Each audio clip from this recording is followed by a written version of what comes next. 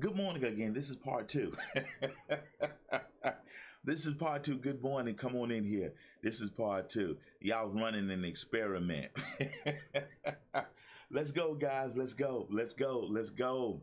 I was running an experiment. Good morning again. Good morning. Y'all come on in here. Good morning, Facebook, Periscope, and YouTube. Hope everybody's doing well. This is part two. Good morning, good morning, good morning. Hope everybody had a wonderful Father's Day. It is good for us to be here. What's up? What's up? What's up? What's up? Get those notebooks out. Do you have your library of books of Dr. Sims' book?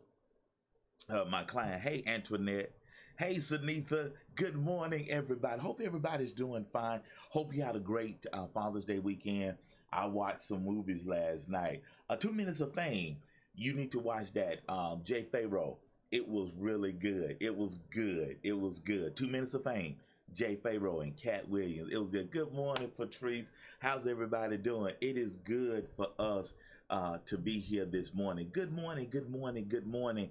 Hope everybody's doing all right. It is good for us to be here this morning. Get your notebook. Grab your notebooks.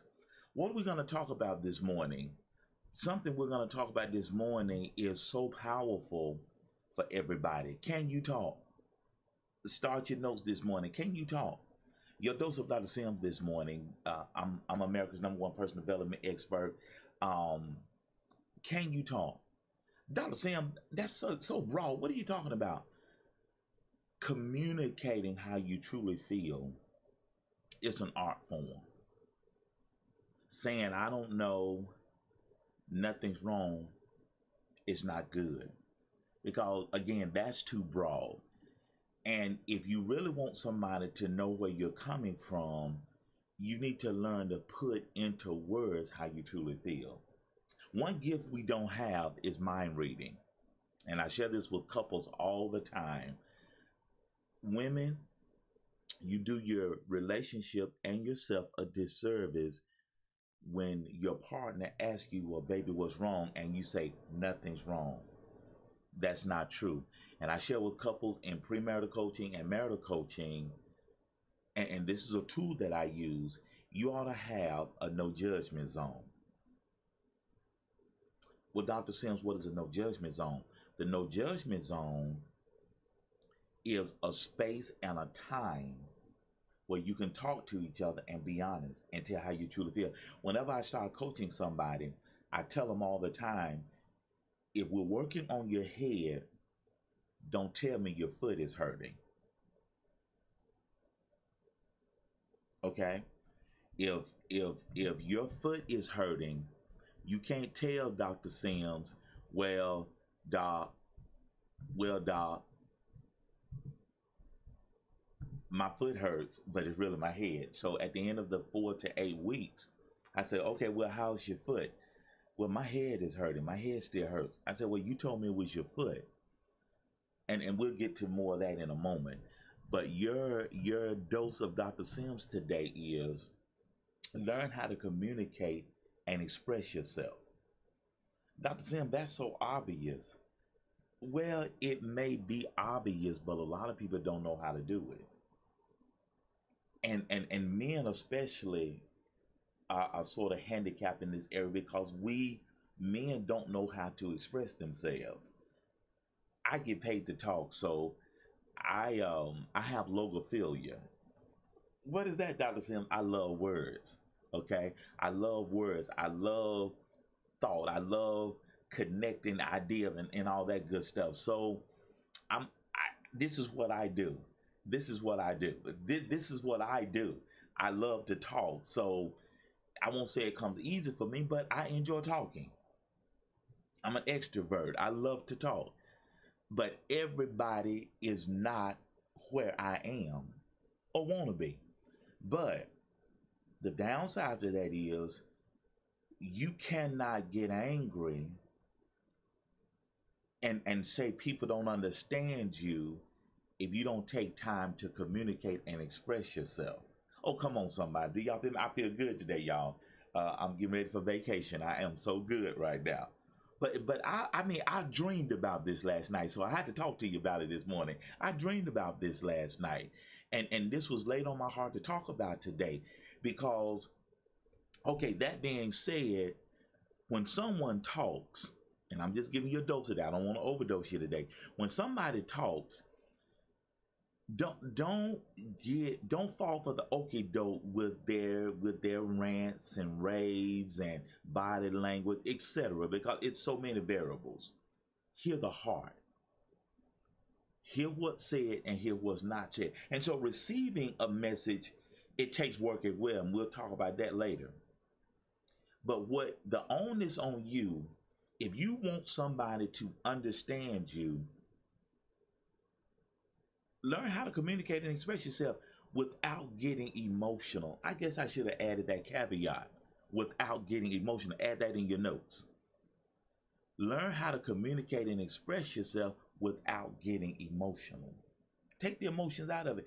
And and I tell the husbands and the fiancés, don't get sidetracked by her emotions. Listen to her heart, and vice versa.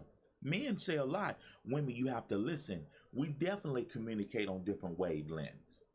But that's why you have to, what does the Bible say? Be quick to hear, slow to speak, and slow to wrath. James 1:19. Amen. I just couldn't wait to get to y'all this morning.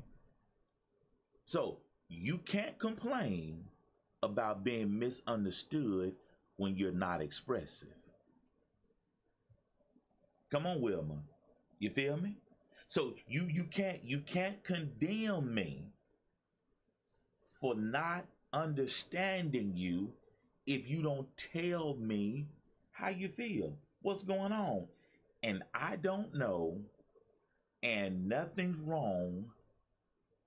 That's too broad. I don't know. That's too broad. Nothing's wrong. That's too broad. And then you get frustrated with me when I go north and you wanted me to go south.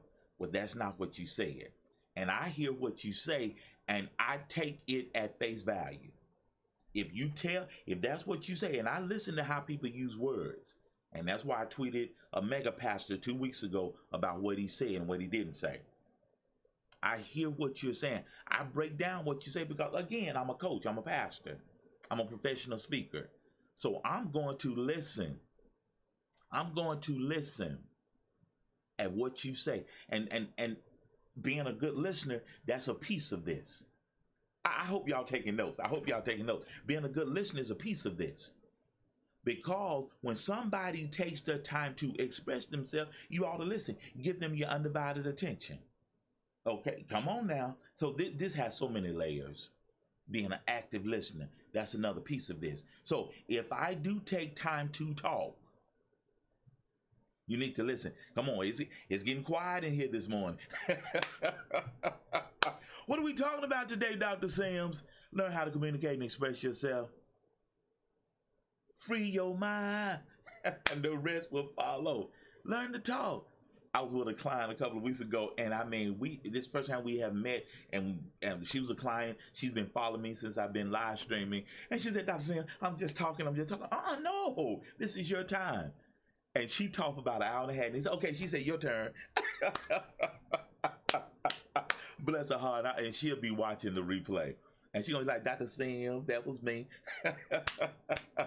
So learn how to communicate and express yourself. Okay, I hear you. I hear you. And it's about being vulnerable. Because when you express yourself, you run the risk of being judged. That's why I said in relationship space, have a no judgment zone. And you hear people say all the time, don't judge me.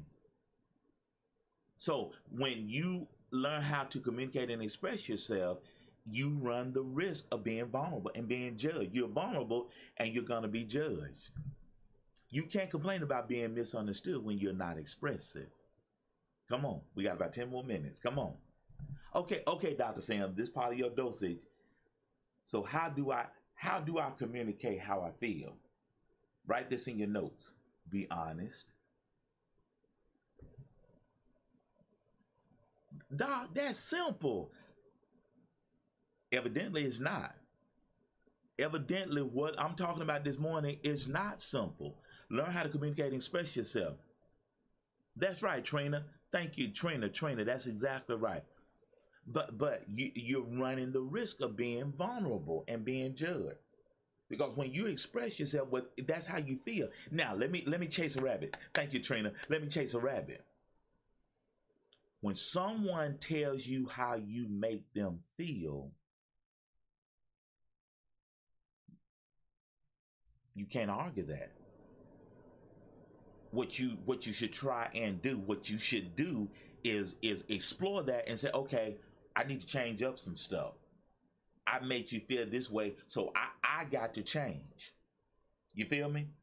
So when someone tells you, well, Trina, you made me feel this way, or Trina said, Dr. Sim, you made me feel this way. Okay, I need to adjust. And that's the art of coaching. I have to match your speed. And I'm telling you, that's why I told you, communication is an art form. This is not a science. Oh, come on, somebody. Do y'all feel me? So you can't complain about being misunderstood when you're not expressive. How do I do that, Dr. Sims? Be honest. And that's why in relationship space, I did a wedding Saturday, and I took the couple through. We are engaged now. What we had all that. That wedding was so nice Saturday. And I got to go to Austin, Texas in September to do a wedding. And that it just blessed my, I love weddings, and I love premarital coaching. I love marital coaching. And one of the things I talk about in relationship space is having a no judgment zone.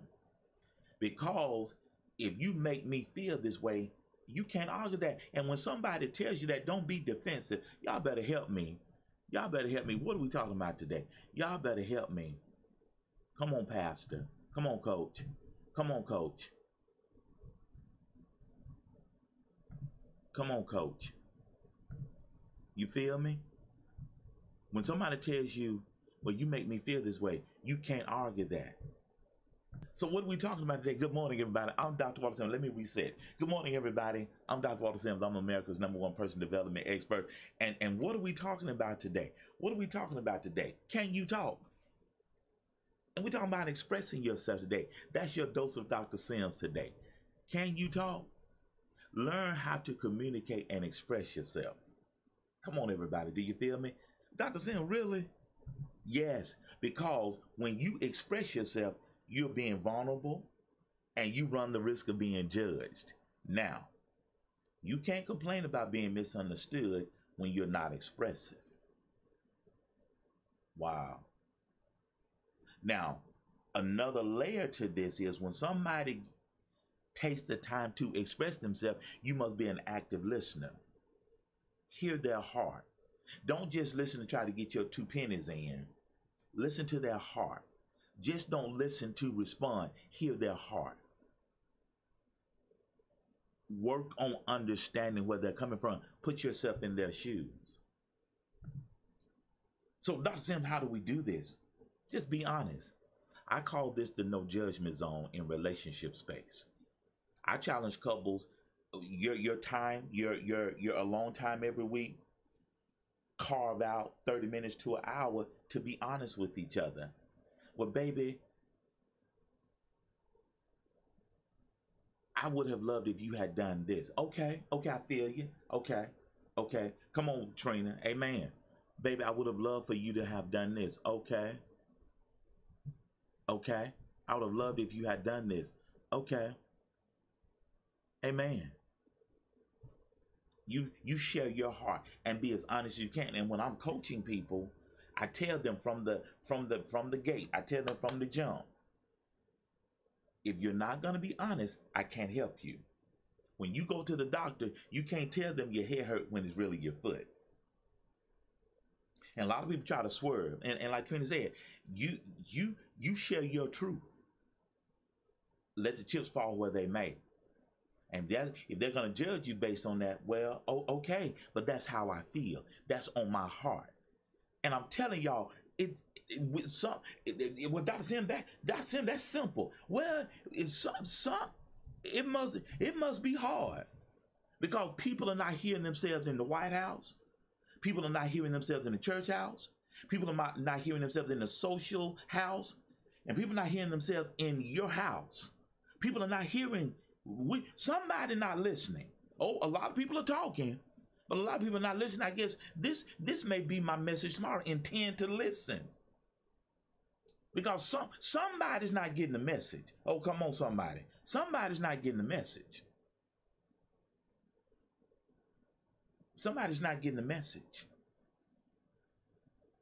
Hello? And we're gonna delve more into this Thursday night in my coaching Thursday night, in my private group Thursday night. But Dr. Sam, private group, what are you talking about?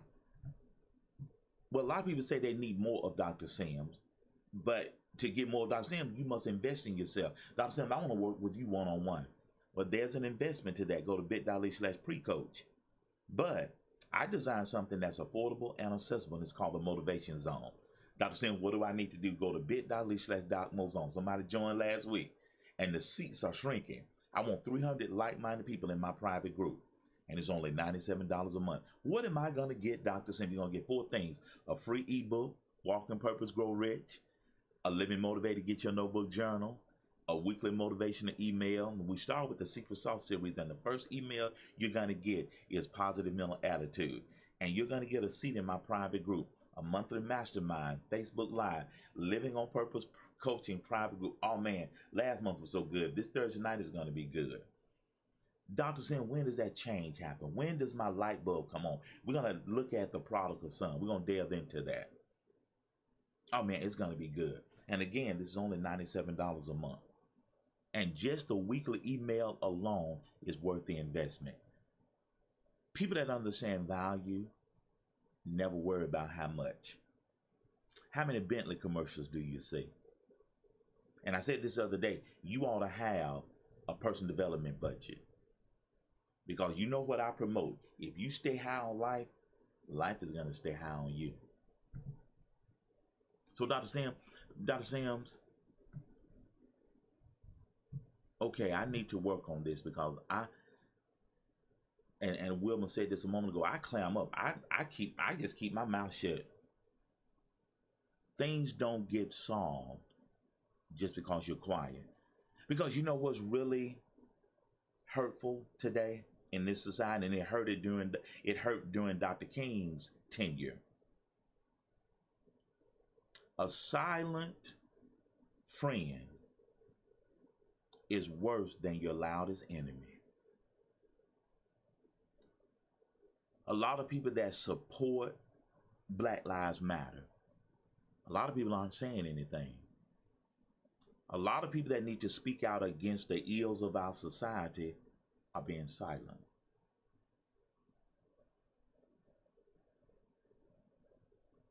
It's time for you to speak your piece. And just, I'm not promoting just having something to say for the sake of having something to say. But speak up when you should. That's wisdom. And I had a client and I worked with her with this. And she said, Dr. Sam, I just got to learn how to say what's on my heart. And I said, your real challenge is not necessarily sharing what's on your heart. It's speaking at the right time. And Trina, that's right. That's right. That's exactly right. And that, again, that's another layer. That's another layer. Having the courage to speak. And that's right, Trina. That's exactly right. Again, that's another layer. That's a little deeper. And that's why I said this is not as simple as it appears on the surface. It's a lot of layers here. It's like Shrek. It's like an ogre. It's like an onion. Or it's really an artichoke. It's got many layers. Amen. But I'm chasing a rabbit. I'm pulling a thread. Because you got to learn how to communicate and express yourself on so many levels. Relationship, at work, at home, at church, society. It's so many layers. But I think the common denominator in all of it is having courage, not fearful of being judged and being vulnerable. And again, You can't complain about being misunderstood when you're not expressive. And again, at the end of the day, another common denominator is being honest. This has been a good talk. I told you, I dreamed about this last night. Learning how to communicate and share what's on your heart. And just let the chips fall where they may. It took it, believe it or not, it has taken me some time to get to this place. Just share. Let's go. Talk. Speak. And what we'll talk about tomorrow, intend to listen. Not just to make your point, but hear where the other person is coming from. You feel me? You feel me? Just hear where that other person's coming from. We got about 5 minutes. Any questions for me today? I'm telling y'all, again, I have logophilia. What is that big old word, Dr. Sam? I love words. I love to talk. That's my thing. That's my gifting. That's my calling. And one of my charges is I help people during challenging times. I help people stay spiritually focused through challenging time by finding the Christ in crisis. That's my next book project. And you ought to have my books. Just what the doctor ordered, a 21-day prescription to become a more positive person. I Declare Love, a 21-day devotion to improve your self-esteem. We are engaged now. What for my couples? Living motivated and walking purpose, grow rich. You ought to have a Dr. Sims library. Amen. Praise God. Amen. Thank you. I know, right, Trina? Trina, make sure you follow me on Twitter at Dr. Walter Sims, same handle as on Periscope. And I've been doing live streaming since 2015, middle of 2015, June of 2015. And I have a platform. You have a platform. And just talking for the sake of talking, that's not what we're promoting. But having something to say at the right time is powerful. Amen. I love y'all so much. I love y'all, and I hope you have a great rest of your day. And remember what I've also said. If you do not come out of this crisis more focused, more empowered, more motivated, and inspired to live on purpose, you have not lacked time. You have lacked desire and determination. Hey, Gwinnett. Oh, come. I'm here. I'm here. Doc is back. Doc is back. And go to my YouTube channel and catch up with all of the challenges I've done, all of the church. We've had church. It's all there on my YouTube channel. And we've been having a good time. So what do we talk about today? Can you talk? Learning how to communicate and express yourself. Check the replay out. Hey, replay viewers. I appreciate y'all so incredibly much. God bless y'all today. God bless you today. And listen, you remember this. If you stay high on life, life is going to stay high on you.